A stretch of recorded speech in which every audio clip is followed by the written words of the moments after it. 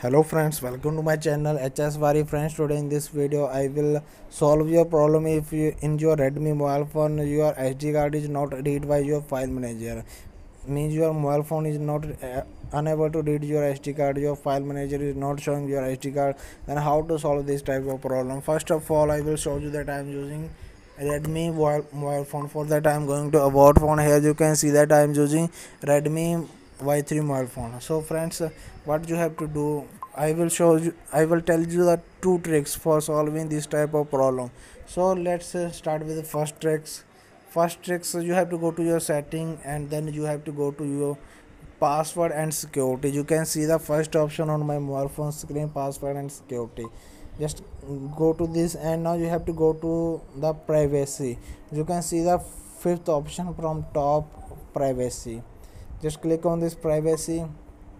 After that you have to go to special app access. You can see the first option on my mobile phone screen, special app access. Now you have to go to bottom. Now you have to select the third option from below. You can see the directory access, third option from below. Just click on this directory access.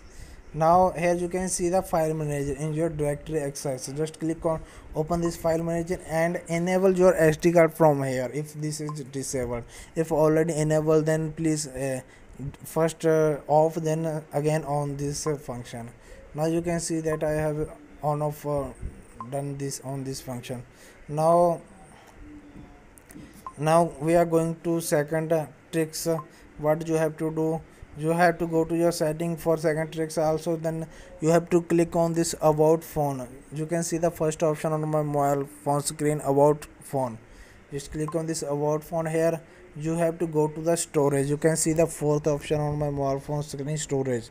Now inside the storage you have to unmount your SD card. If this is already mount, then unmount. If this is unmount, then mount this. Now you can see my SD card is already mounted. Now I have to unmount my SD card by clicking on this unmount, and now again I am clicking on this mount USB storage. Just click on this mount USB storage and click on mount. And after doing these two tricks, hope friends your problems get solved.